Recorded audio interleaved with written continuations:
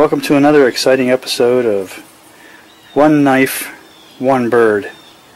So today, chosen at random, we have 4 birds, 4 knives.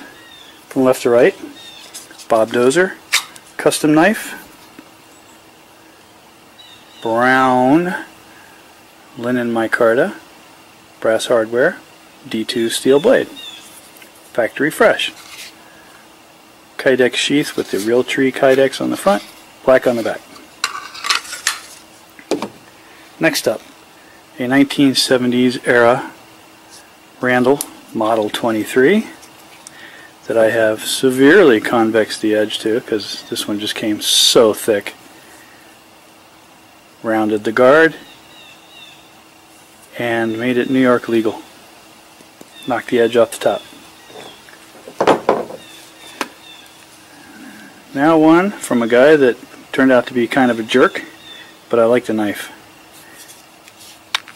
Battle Creek knife. I don't even think he's still making, but if he does, watch out for him. I wouldn't trust him. Anywho, I like the handle, I like the blade shape. It's very thick, very heavy, and I made the Kydex sheath.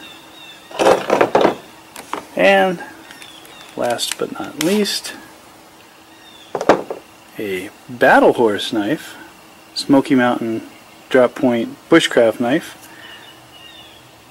brown micarta, loveless bolts, and this is the spin-off of the Blind Horse knives that split into Battle Horse knives and LT Wright.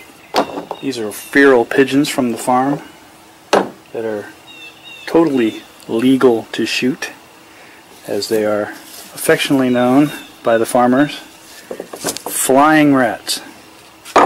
So all I do with these guys is a quick, well, first little calisthenics. They're a little stiff. Okay, starting to smell a little ripe because I did this last night. And today it's damn near 90 degrees. So I'll try and make quick work of this. I can always edit out if the plucking takes too long, but usually doesn't. Alright, here we go. Going into the neck. Look at all that corn that they eat. That's meant for the cows.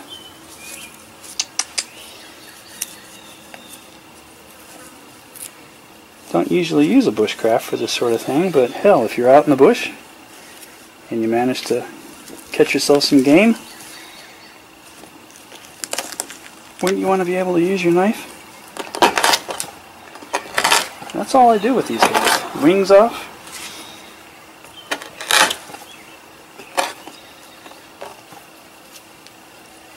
I think I already cut through that bone. There we go.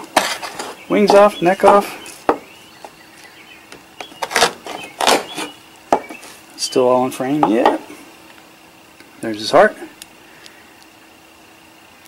I feed these to my sweet golden doodle Bailey. They're good for her and they keep her teeth clean.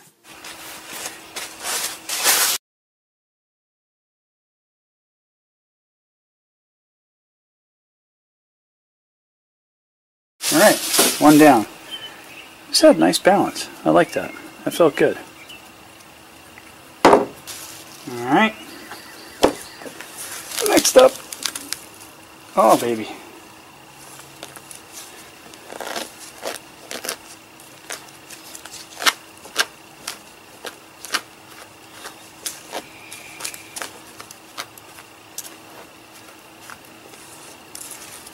Alright. Because it's closest to me.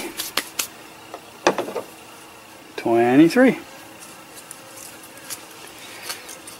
I don't know why this is the first cut. I just like to justify the fact that they're eating all the corn. Wow, okay, that was easy.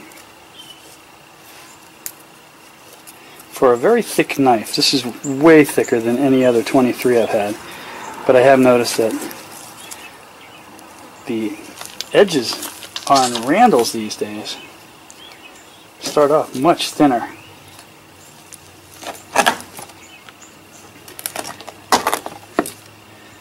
So there's a lot less steel. You weigh one of these old ones next to a comparable new one,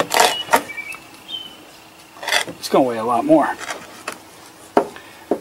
I'm very pleased with the way that went through.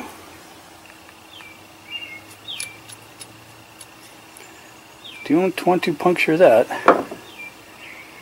Alright. And our final contestant.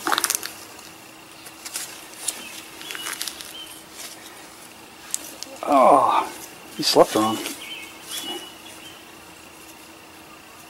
Nice entrance wound.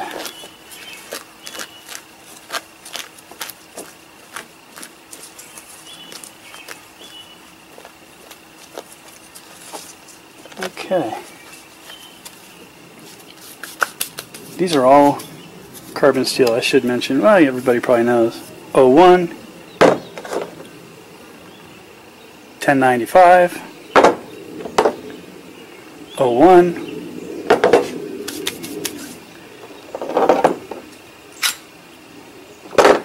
D2.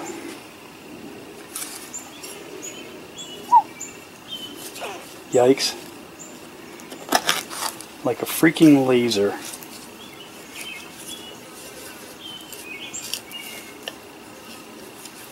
That is amazing. Better be careful.